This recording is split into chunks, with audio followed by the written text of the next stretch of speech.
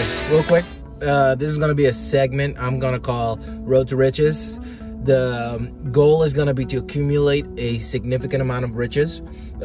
So we're not gonna focus on things like wealth, things that fall under that, like you know, car, the money that's in the car, the value of the car, or like homes, like the equity you might have in that.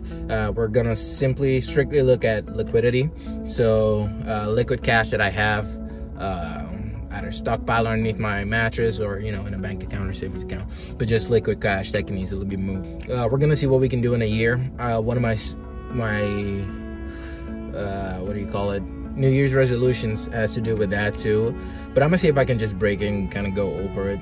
Les Brown had this saying, shoot for the moon. Shoot for the moon, because even if you miss, you'll land among the stars. You know, so we're gonna go for it, and this is gonna be to document that whole process, and basically to show, I mean, I'm a average guy, but you know, I don't have a photographic memory or like a PhD or nothing. If I can do it, hopefully that motivates someone else to be able to do it too.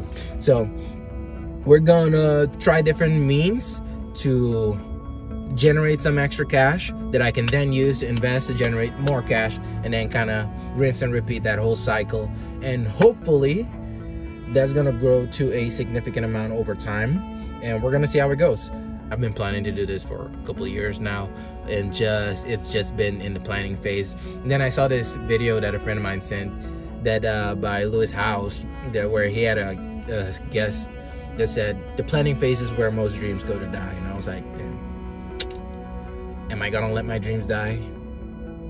No, we're not gonna do that. So this is your sign to also, you know, stop planning. Just do something. Just do it. First thing you're thinking of, do it. All right. So let's go. Let's do this. If I can do it, you can do it. I mean, Oprah did it. So, you know, let's go.